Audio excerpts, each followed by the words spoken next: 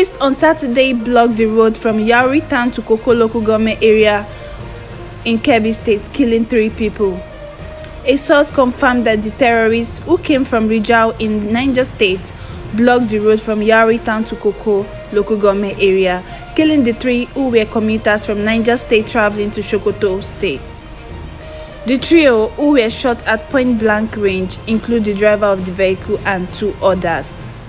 The source noted that the blockage and violence lasted for about an hour before they left, stating they had earlier laid siege in Shanga, Kwalanga village, and they successfully rustled cattle. And as usual, calls placed to the spokesperson of the Kebbi State Police Command, DSP Nafiu Abubakar, were not answered, nor text message sent to him replied.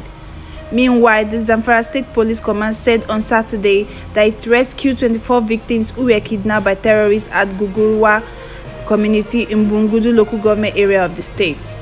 Spokesperson of the command, SP Shehu, who confirmed the development, told journalists at a news conference on Saturday in Gurgurawa that the victims, including a 7-month-old baby, were rescued after a fierce gun battle between the security operatives and the bandits.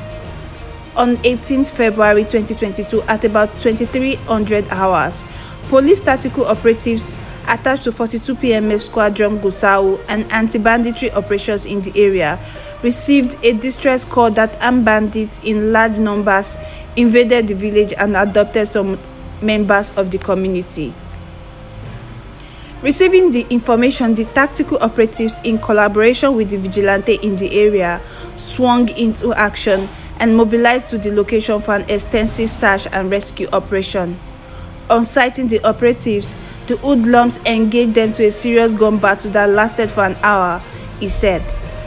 Shehu said the bandits abandoned the victims at the scene, and as a result of the superior firepower of the security operatives, adding that 10 of the 24 victims had been reunited with their families in the village, and 13 others were in police custody before handing them to their families.